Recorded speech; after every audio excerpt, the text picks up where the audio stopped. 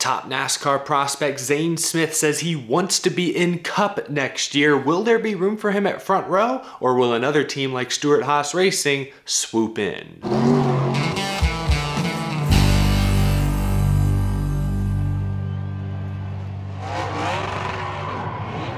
How's it going, y'all? My name is Eric. Welcome to Out of the Groove. Still on the road, as you can see, but enjoying some nice time with family the past couple days. I went to Dollywood for the first time yesterday. That was cool. Had some downtime today. I was perusing social media, Twitter, the new Threads app that may or may not make it.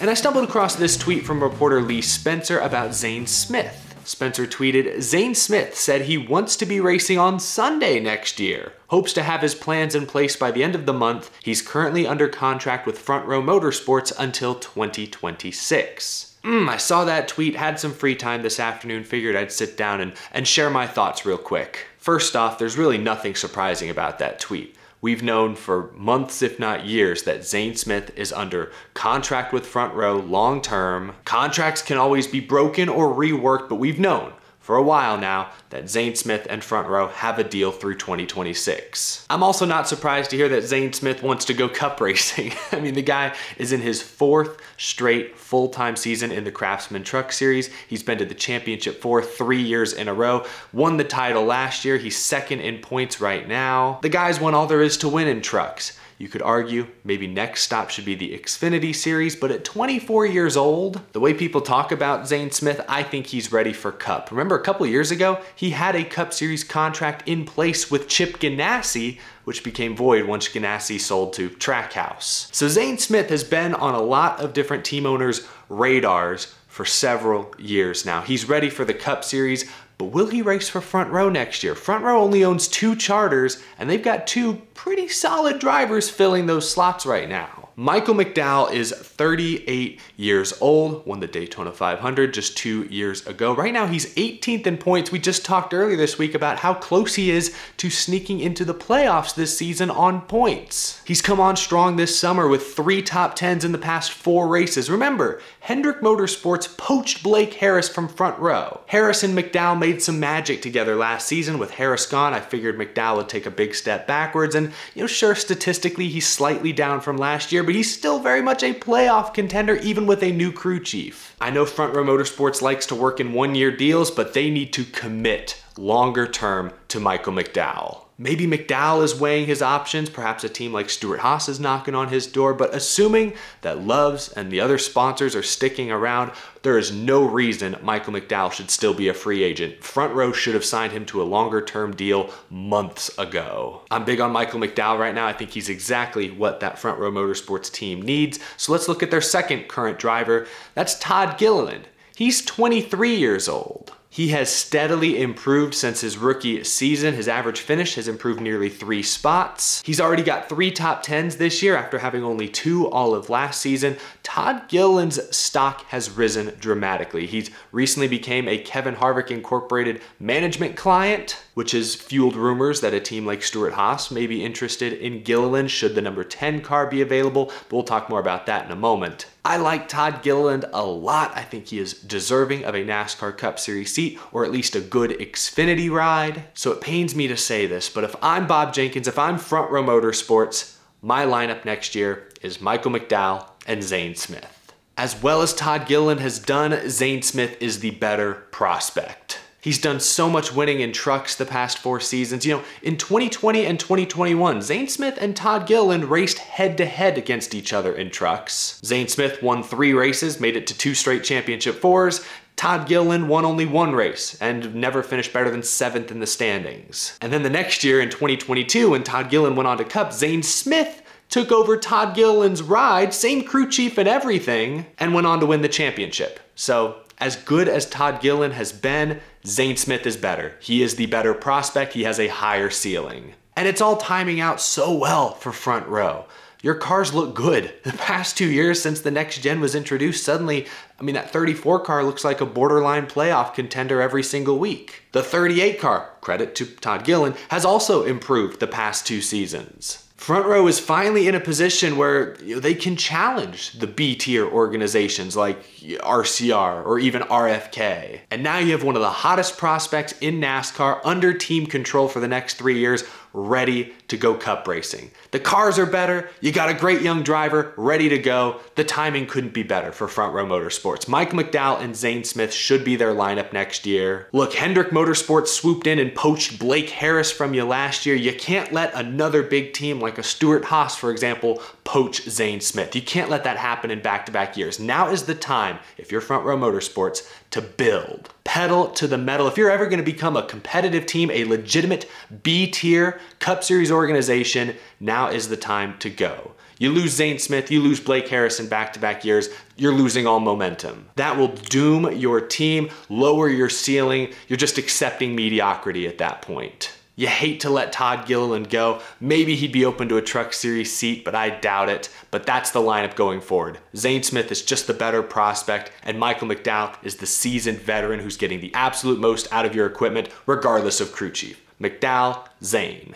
Now, I've mentioned Stewart Haas Racing a few different times in this video. I believe they will have a role in Front Row Motorsports' future. They've already made one big silly season move, signing Josh Berry to replace Kevin Harvick, but Eric Almirola has still not decided what he will do next season. Remember, a year ago, he was ready to retire, decided to come back for this season. This season has not been good. It's been the ugliest season of his SHR tenure. And you hear him talk these last few weeks, he still hasn't made a decision. If you ask me, I think he's leaning towards stepping away, which means Stewart Haas Racing will likely have another seat they need to fill before next year. I'll bet you Zane Smith, Michael McDowell, maybe even Todd Gilliland are all on their radar. And Gene Haas, Ford, they've got the resources to buy out or restructure or rework Zane Smith's contract. I'm not saying it's likely, but I'm saying it's likely an option they've considered.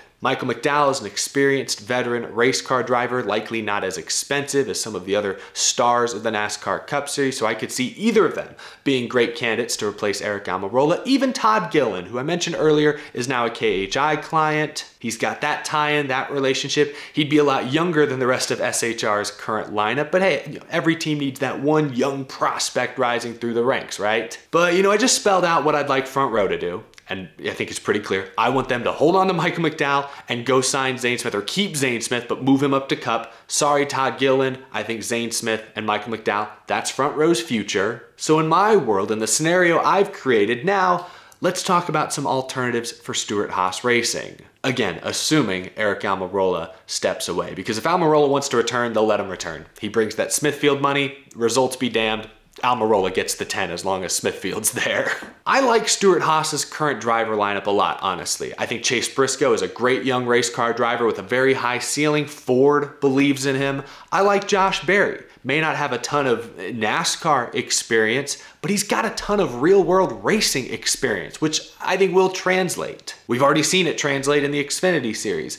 Even Ryan Preece, great modified racer. He's not some young 22-year-old driving in over his head. I love that SHR has gone primarily with seasoned, veteran race car drivers, not necessarily NASCAR drivers. Briscoe's only in year 3. Preece only has 4 or 5 full-time years of Cup experience. Josh Berry will be a rookie next year. Like, not a ton of NASCAR experience at SHR, but they are dudes who can drive race cars and have been doing that for a long, long time. I like this strategy from SHR, and honestly, I think they should double down, triple down, or now quadruple down on it. They could go with Cole Custer, who's 25 years old. He's in their system already. He's got some Cup Series experience, but it wasn't great Cup Series experience. That's not a pick that I think would excite the organization. They've seen what Cole Custer can do in Cup. It wasn't great, and it wasn't all that long ago. I think it's too soon to throw him back into that gauntlet. Riley Herbst, no, it's not gonna happen anytime soon. Todd Gilliland, I mean, I just mentioned an argument could be made for sure, but he's 23 years old, a lot younger than the rest of the team. No, I think Stewart Haas Racing should make a serious effort to sign Shane Van Gisbergen full time. I know y'all are thinking I've jumped the shark, I'm a prisoner of the moment, but hey, Shane Van Gisbergen, I don't know if his skills will translate to ovals. I'm sure they will in due time, but it may take some time for him to become comfortable at Charlotte Motor Speedway or Richmond or Bristol. But what I know about Shane Van Gisbergen is right now, if you put him in a decent car, guaranteed one road course win a year.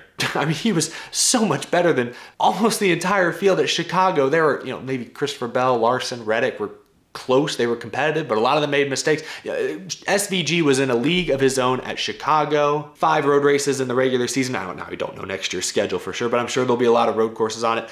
Pencil in SVG for at least one win a year as long as there are multiple road courses. That would be big for SHR. Shane Van Gisbergen fits the Stewart Haas Racing mold. He's a little older, he's 34 years old, not much NASCAR experience obviously, but he's a racer. Ton of real-world racing experience. He's a 3-time Supercars champion, obviously. I believe he fits that mold that Tony Stewart in particular is looking for. Similar in age to Josh Berry, Ryan Preece, even Chase Briscoe. I think that's a group that would gel really well together. I don't know that SVG would even be interested. I'm not sure Stewart Haas can even get him, but SVG did say, immediately after winning Chicago last week that, yeah, I'm under contract for next year, but then I'd love to come to the US. I'd love to race NASCAR. He's interested in coming full-time racing, and even his current Supercars team said that they won't stand in his way if he wants to come race full-time next season. So I think it's possible. Pull a few strings, call in a favor here or there, rework a contract or two. SVG could be full-time in NASCAR next year, and I think Stewart Haas Racing should be one of the highest bidders. Y'all can call me crazy, and maybe I am, but I think SVG fits what Stewart Haas Racing is trying to build really nicely. SHR needs experienced racers that can rebuild that team. They're not like Joe Gibbs Racing, who is foundationally strong enough that they could plug in a 20-year-old Ty Gibbs and hardly miss a beat. Truex, Hamlin, Belv all won races this year. Stewart Haas isn't like that. They are rebuilding. They need experienced racers. They need experienced crew chiefs and engineers who aren't afraid of today's simulation technology. They are in full rebuild right now. And I think a team of Briscoe, Berry, Preece, and SVG, I think that could help get that rebuild off the ground faster than another lineup would. That's just my quick take. I'm sitting on the side of a mountain right now. Maybe the thinner air is messing with my brain. I don't know. I don't think we're actually at that high of elevation. But I want to hear what you think down below. Who do you think lands Zane Smith? Do you think SVG comes to NASCAR full-time next year? Or does McDowell stay with Front Row? And who do you think Front Row and Stewart Haas should pursue? Not necessarily who you think they'll get, but who should they attempt to sign? Let me know down in the comment section below. I want to hear your thoughts. That is going to do it for today's episode, y'all. Thank you so much for watching. Leave a like if you enjoyed, subscribe if you're new and you love NASCAR, and thank you to my Patreon supporters for your very generous support. I really appreciate you all watching. I will be back tomorrow night or Sunday night probably after Atlanta, and then I should be back in the studio next week and we can get back to work. Thanks for watching, y'all. I'll see you again real soon.